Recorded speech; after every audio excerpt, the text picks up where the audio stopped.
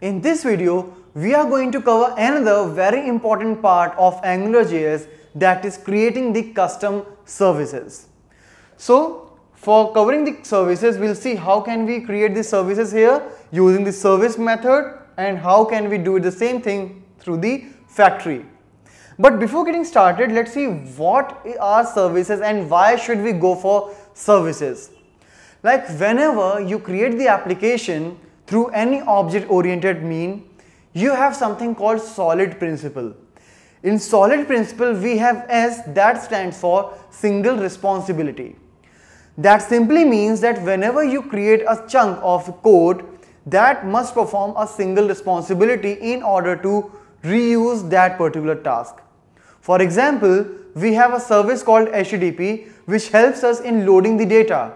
But if I would write the complete code inside one controller, I will not be able to use this particular service in any other controller. Alright, so just to make my code independent, we can go for the service. As I said, that it is a separation of concern, and we can also pursue the solid principle in the single responsibility principle of the solids. Alright, so it is again a JavaScript function which will do a specific task, and then later you can consume this service on any controller. Alright, so you can also refer the same through for the dependency injection. Alright, but we will cover the dependency injection separately.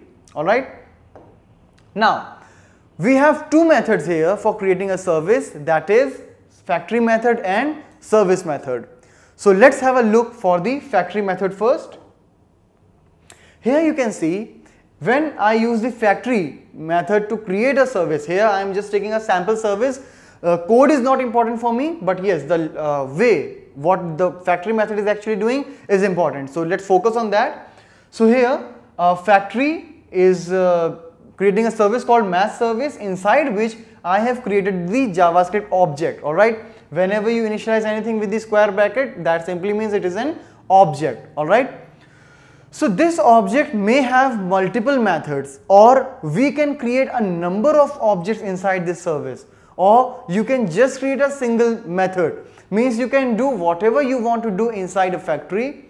Alright, keep on adding the functionalities inside this factory object, and finally you can return the object. Alright, or any single function. It's all customizable. Alright, you can plan how you want to use this service method, and then you can use this factory method in the any controller in order to use that in a particular view. Now let's have a look with the service method. Here you can see that nowhere I have created an object, alright, and nowhere I am returning that.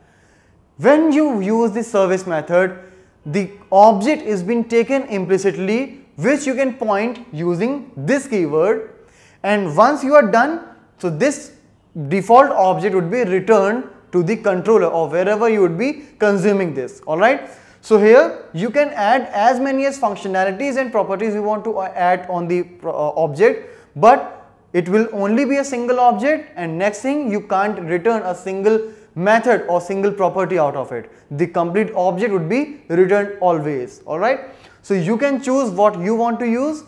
Alright, here in just an example, I have used the math service, the previous service I have used here as well. Alright, but it is not a mandatory thing. So let's see how the implementation of such services will be done. Alright, let's have a look how to create these services using the factory and service methods. So here, as you can check, like first I have taken a factory method where I have used a service called math service, in which I have taken the blank object. Like I said, like whenever you initialize with the double curly braces, it is the like an object. So with this factory object, we have bound a method called multiply, where I passed two arguments like a and b, and whenever you will be calling this method, it will return the product of a and b. Alright, so since this is the factory method, we took one object, we add the method. You can add as many as method as you want, and finally you can return either one of the component of this object or the complete object as a whole. That is the speciality of the factory pattern, the factory method we are implementing right here. But when I talk about the service method, so in this you don't need to create an object, you don't need to return an object. It itself create an object which we call this, and it also returns the complete object itself, right? So in this service method you can have a single object automatically whenever you would be calling this.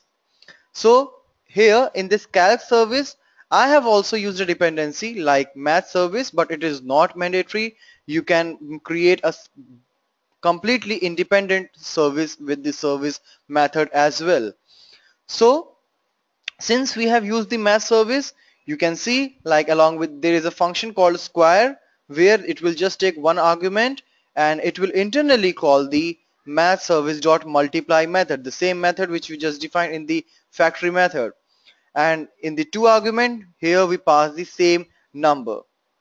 Alright, so this is how I created a couple of methods, couple of services using the factory and the service method. And now finally I'm going to associate one of these service through our controller in our view. So here in this controller called calc controller, you can see that I have used a couple of services. First is the scope, as we are using it from the very beginning, and second is again a service, like sometime we use HTTP service. This time I am using my own created service called calc service.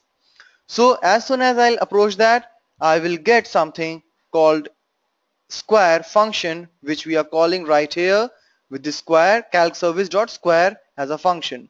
And here with the scope object we have bind a property called square, which we can directly use that in the view.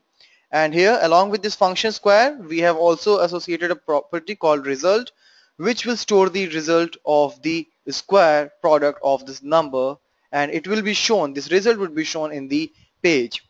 So let's see how we have done that.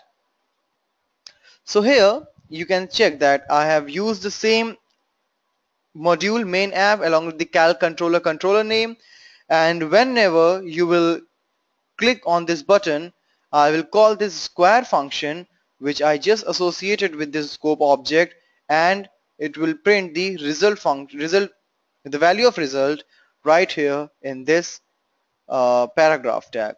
Alright, so let's see how this output is actually looking like.